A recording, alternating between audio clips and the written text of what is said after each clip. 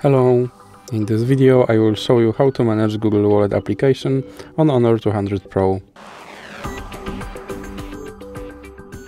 So you have to start by opening your wallet app, and here on the main screen you can add credit card to your wallet, or you can click on your avatar, and here you can set up payment. You can see list of participating banks, you can check out password manager, you can see your data stored in the wallet, or you can enter wallet settings. And that's basically everything that you can do in this application. So that's it for this video. If you liked it, please remember to leave like and subscribe.